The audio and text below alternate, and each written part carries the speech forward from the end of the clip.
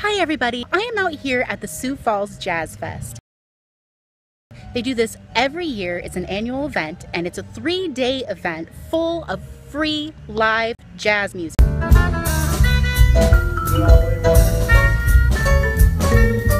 Sometimes they add in some rock. It's got some great variety.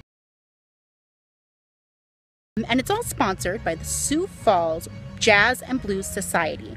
Now, I had an awesome interview with one of the board members. And unfortunately, when I went and did the playback on the audio, it was there was just a buzzing noise.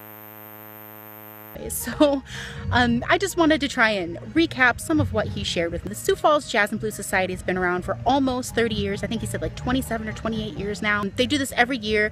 They do a lot of community events as well. They take donations for this event. It's free. So there's, little bits of charge for parking, for merchandise, for drinks. That's how they raise money to keep this event free every year. They do have a website that I will post later on that you can go to if you'd like to donate.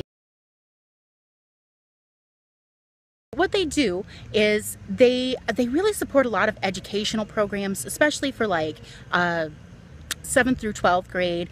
They go out and do educational programs for the jazz. They sponsor and support a lot of live music events in the area, and, really just statewide and sometimes even a little beyond. They are really well known and respected for helping keep the live music and the jazz just alive and well. So I really wanted to share that this is an amazing event. If you can get out here, it's the 3rd weekend in July every year.